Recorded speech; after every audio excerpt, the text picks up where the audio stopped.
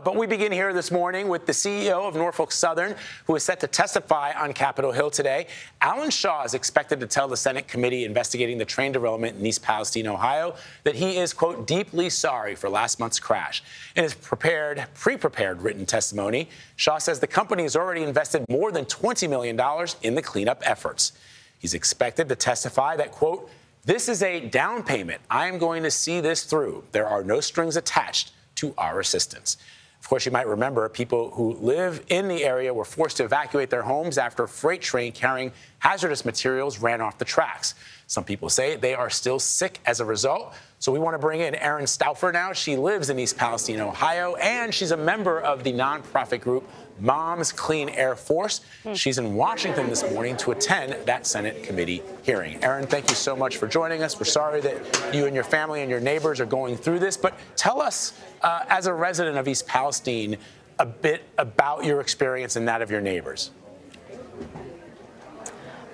So originally, I think I did not realize how serious the derailment was until like Saturday morning. And I think our immediate concern was that we weren't really sure what the train was carrying. So on Sunday afternoon, many of us residents actually decided to leave prior to the National Guard being called in. Then obviously there was the press conference on Monday, and they told us they were going to do the controlled release. I think we were all relieved when that went apparently well for the circumstances. But now our concern is really recovery. What is this going to look like? And we're all, concerned for our community and our environment. So you're going to be in the hearing. There's a lot of activity behind you. I imagine it's going to be a packed house there. What are you hoping to hear from Alan Shaw's testimony? He's making these promises, a lot of apologies. I don't know if there are very many specifics. What do you need to hear from him? I guess I really do want to hear what the long-term commitment is for the residents. There are potential health issues that will come in the future. What's his commitment to that and staying for the cleanup, however long that takes. Also, as a homeowner, I'm interested in hearing, what's going to be offered to us. Our property values are at nothing right now. Even if we didn't feel safe and wanted to leave the area, I don't even know how we would do it.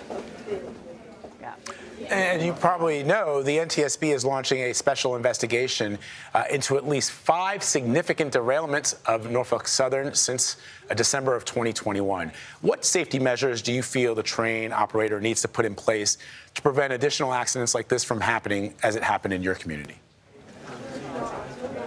I guess I never knew what was actually on the trains. They come through our town all the time, and I just didn't really think about what was on there. But I definitely think that when they are carrying hazardous materials, they should not be traveling through populated areas.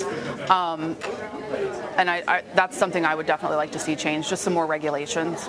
Erin, I want to ask you some more questions about just your personal experience. As journalists, we've been learning a lot about this sort of thing as well, and about these chemicals. Were you given any information about what you need to do when you go back to your home? What, the EPA was actually testing for and how the testing works? I mean, were you given the information that you need? We live outside the mile radius. We were actually 1.4 miles. So really what we were hearing was just, don't drink the water. Everybody was interested in cleaning their house. But I feel like a lot of what we were told was that crisis that was happening a few days ago is now fine. It's no longer a crisis. Go home and live your normal life, which just isn't realistic. Right. What would you like, Erin, to see Norfolk Southern do for you and members of the community, especially those who are living in the impact area? I just want to see the continued commitment to our community for our health. I would like to see Norfolk pay for all of that. Our personal insurance companies should not be paying for our health care that's related to the derailment. Also, our concerns with the water. They are digging up the tracks finally, but I really feel like that should have been done before the trains were running again.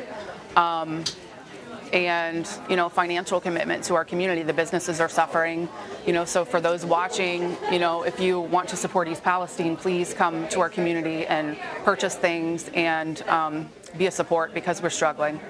Erin, I think I recall perhaps the mayor kind of telling residents to go to the doctor, get a checkup now so you can say what your health status was. And I thought, I can't imagine living with that anxiety in the years to come, never knowing if you went back and stayed a little too long, if you end up with a health complication later on.